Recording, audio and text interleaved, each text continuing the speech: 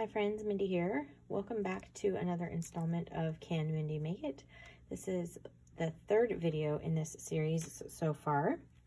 If you don't know what that is, I reached out on Instagram and asked for my friends to give suggestions for videos that I might do, maybe things that they had seen or something they have come across, just curious about how to do something, or just wanting to see me create something, just kind of giving me a challenge. And these have come across in a lot of different ways, everything from junk journaling to, specific Bible entries and just different kinds of things, which is great. I love the variety of suggestions that have been coming in. And so I'm going to be tackling that list. I'm going to try to do this weekly as I can. And so some of these challenges have been new to me, and some of them are something that I have done and just haven't done in a while.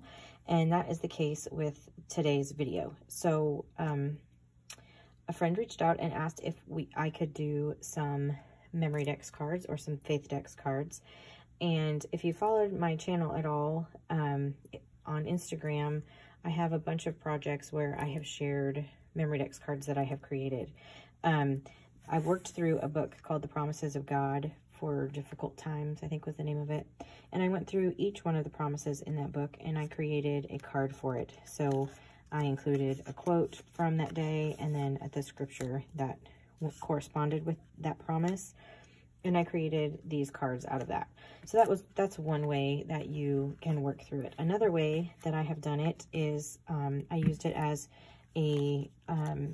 like a scripture writing plan, and I just created a little card and decorated that for each one of the scriptures. I've done an Advent study in Memorydex cards. I love Memorydex cards. I think they're great. It's a great way to just have a little something. It's a great way to use up your stash. It's a great way to just have a few minutes if you don't have a lot of time, where you can just sit down and create something. If you're feeling kind of stuck, you can just create something, and it, especially if you're using your scraps and things, it kind of takes the pressure off, I guess. And so I like having these projects that are kind of ongoing, that I can just spend a few minutes sometimes when I am just wanting to create, but maybe I don't have time to do a full page or anything like that, or a full project. So what I'm going to be doing today is creating a few Memorydex cards. I'm not going to do all of this in one video here, but I'll just kind of give you an idea for what I'm going to be doing. So if you've ever heard, I've heard several people do this. One of the most memorable was Priscilla Schreier, and she actually gave a quote about how you can, the 66 books of the Bible, and how you can see Jesus in each one of those books, and how he's revealed in each one of those books, and his title in each one. And so what I want to do, this has been a project I have been wanting to do for quite some time actually, is create a Memorydex box. So I have this box here, and so I'm going to create a card for each one of the books of the Bible, and I'm going to reference his title in that book and a scripture that corresponds with that. And so this is obviously going to take me a while to get through 66 books, but we'll get started today. So this is my Memorydex box that I'm going to be using. I got this online from an Etsy shop called Precious Memory Boxes. I'm not sure if they still have boxes for sale. If they do, I will link them down below. But this is what I'm going to be using. And I have the Heidi Swap Memorydex Punch. I know for a while it was really hard to get a hold of. I think they've come back in stock, and so they're not as difficult. But there are other ways around this. If you don't have this kind of punch, you can use even just a hole punch and cut out the bottom and do it that way, and that works just fine too. Like this one, like I said, I made this box. This was before I had an actual box and before I had the punch as well. And so I just punched little holes in this from like a cinch, and then I just made my little sticks to correspond with those holes in there, and they just sit on there the same way. So there's ways you can do it. You can even just leave the cards loose and not punch holes in the bottom if you don't want to. It's up to you, but there's, of course, the actual Memorydex system that you can purchase as well. This is what I will be using, and I will be using this punch. And I'm going to take advantage of the fact that I have a bunch of scraps that I've been wanting to use up. I'm kind of on a mission to do that. So I will be using a bunch of different scraps and things, and so I'll just be decorating a card and listing the title, the name of Jesus in that book, and then also including the scripture. So if you have any ideas for future videos like this, something that you've seen, it can be anything, you know, paper crafting related. It doesn't necessarily have to be, you know, a Bible journaling page or anything. I do journals and all kinds of things, but anything really, go ahead and leave that in the comments down below, and I will see what I can do. It's fun to learn new things. I enjoy learning new things and challenging myself, and so I'm really excited about this series, and I hope that you all are enjoying it as well. So I'm going to go ahead and put you on fast forward now, and I'm going to make a few of these cards, and then this will just be a process that I work through periodically until I get all 66 books finished. And so follow me on Instagram. I will post my Instagram handle down below, and because I'll have pictures as I'm just creating 1 or 2 cards here or there, I'll be sure to put them on my Instagram channel. So let me put you on fast forward, and we will get to making some of these cards. For this project, I have chosen to use up my stash. So I have various papers from By the Will for God kits from the, you know, through the years, and that's what I'm going to be using. So you saw me cutting this down to a finished size of about 3.5 by 4. These 6 by 8 papers work really well for this project. I am folding them in half just to keep them so that they're nice and sturdy. And so the next thing I'm doing here is using my We Are Memory Keepers tab punch. I'm going to create a little tab here so that I can indicate which book of the Bible this card belongs to. And I'm just going to adhere this one on the inside flap before I glue the front and back covers together.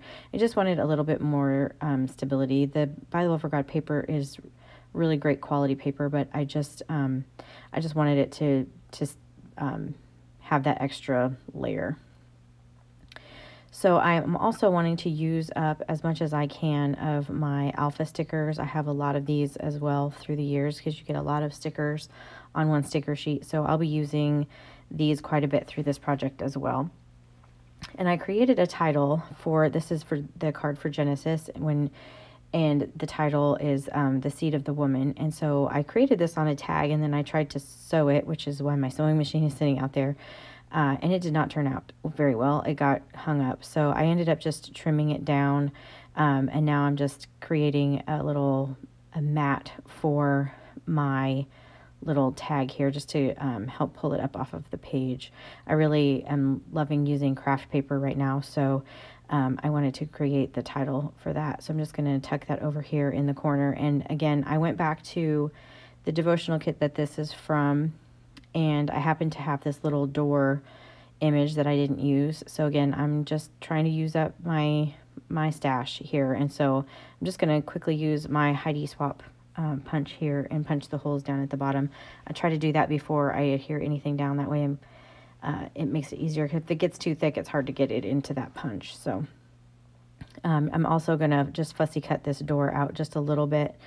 There was kind of a little border on there, and then I'm going to take this distressing tool. You could do this with the back of your scissors if you wanted to, just kind of rough up the edges because the picture itself looked like it was already distressed, and so I'm just kind of leaning into that. And then I'm going to use some archival ink in coffee to ink up all of these elements just to give them a little bit more dimension and kind of help them stand up off of the background. It's kind of a busy background, so any little bit that you can do to kind of help it stand up is just beneficial. So I'm just using this door image here. And again, you know, these don't have to make sense with like the title necessarily. I'm just decorating the card. And then off camera, I wrote out the scripture that coordinates on that journaling card, and that will go on the back side. So On the front, I have the title, and then the name of the book is on the little tab, and then the scripture that coordinates with it is going to go on the back side. And you can see I just used an old journaling card that I had left over. Again, just really trying to use up my stash. This is a set of paper from another kit, and I have this paper, and I just, it's actually one that I have already cut down, so I'm just measuring it to see if I can use this scrap to create another card, and it just happens to be just the right size, so I'm going to be able to take this and fold it. I just need to trim it down just ever so slightly on the top a little bit, and so that will help me. And then I'm actually using my my trimmer here to score along the edge. This paper, like I said, is really good quality paper, so sometimes having a score line in it just helps it fold a little bit better. So I just used my paper trimmer and my pen actually to score that line. It just made it a little bit easier to fold. And again, I'm going to round the corners. I'll do that on all of the cards that I make for this, just to kind of keep a consistent look to the cards. And then I'm going to go ahead and punch the holes in the bottom here, and then now I can glue that together. And I struggled because I really liked both sides of this paper, so I decided to make the tab out of basically what's the back side of this paper, like the other side, because then I know that the colors are going to coordinate and everything. So I'm going to add my glue here, and I'm just adding liquid glue. It just makes it a little bit easier when you're trying to kind of make sure that pieces are in there neatly. Gives you a second, you know, to kind of adjust them. So you can see me kind of fiddle with that. And then again, I'm going to go through my stash of alpha stickers, and I pulled out this pink set here, and I am just writing or indicating that this is Exodus. I decided to just use the abbreviations because some of the books are going to be really long and too long for the tab punch. So I have a bunch of scraps here from this kit as well, and I wanted to keep this green, so I'm just using that cut, that paper that I trimmed down, so that I can add this almost as like washi tape across the bottom here, just to give it a little bit more interest.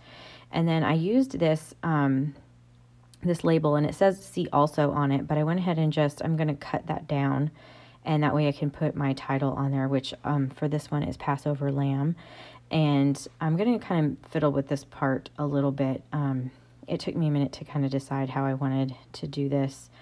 I really wanted to use these pieces as well. Again, trying to use up these pieces from my kits. And so there was one of them, a label that says "Forgiven," and I really liked the idea of putting this on the page, but the problem is because it's a darker color and the text is larger, it actually carries more visual weight when you're looking at the card, and I wanted the focus to be on the title, on Jesus's title, which is Passover Lamb, and not on the word forgiven necessarily. So you'll see me kind of fiddle with this. I'm going to go ahead and glue down this floral piece. I just trimmed off the white that was at the very top, so it looks like it went off the edge there. And then I'm going to glue these other pieces down, and this little rainbow, I really loved this element. And then I'm going to go ahead and glue this down. I went back and forth about this piece. I just wasn't sure about it. And then I'm going to glue the title down, and then you'll see I decided that it was just competing, that forgiven element was just competing too much. And so I quickly pulled that off. With the Barely Arts glue, you really don't have a whole lot of time. And so now I just felt like it needed something else down there on the bottom. So I was going to try to use the Saved by Grace, but again, it was the same problem. It just had too much weight. So when I get stuck like that, I just move on to something else. So I just flipped the card over, and I'm gluing down this journaling card that has the scripture on it. And this one looks like a postcard, which I think is so cute. And I have this other element here with this little lock and key that's heart shaped. And I just decided to go ahead and use that. So I'm gluing this down, and it will kind of help balance out the bottom part of this card, but it's not competing with the title anymore, at least not in my eyes. So the next card I'm going to make is for Leviticus, and I have these two papers. Now these are actually 6 by 6 in size. So I'm going to trim them down, both of them individually. Stripes and flowers are patterns that I really like together. I like how they look together. And these are actually from 2 different kits. One is from Psalms and one is from True North, I think. Anyway, so I went ahead and just trimmed them each down, and then I'll go ahead and glue them back to back. And just as a side note, some of these paper pads that I'll be using, I think are still available actually on the By the Well for God website. I will link my affiliate link down below. You can still see some of the more recent paper pads. Some of these are a little bit older. But if you're interested, again, I really love the quality of their paper, but a lot of these are just ones from quite a while ago. So I decided to go ahead and cut some tabs also out of this pattern paper, and I did one out of the stripe and one out of the floral, and then I'm going to glue those together, but on the opposite side. So the flower side will have the striped tab, and then vice versa. And then I also had this tag from this kit, and it had a hole in it, obviously, because it was tag. So I decided I would just add this little floral element to it, and then you'll never know that there was actually a hole there. It just kind of covered that up. And then I used the clear alpha stickers, because I have a ton of those as well, to write out the title, which for this particular book is High Priest. And then on the journaling card, I wrote out the scripture, and I'm just going to tuck one of the floral elements kind of behind this journaling card. Sometimes I'll decorate the back, and sometimes I won't. It just depends. On this particular day, or for this particular card, I just felt like adding that floral element back there, and then I needed a little bit more glue. So that wraps up the cards I'm going to make for today. I will keep working on this project as time allows. So I'm just doing a little flip of the 3, and I'm going to put them in my little memory box here. If you have any ideas or suggestions for future Can Mindy Make It videos, I would appreciate it if you leave that in the comments down below. And subscribe to my channel if you haven't already. And if you like this video, give it a thumbs up. That just helps other people find my channel as well. And until next time, bye.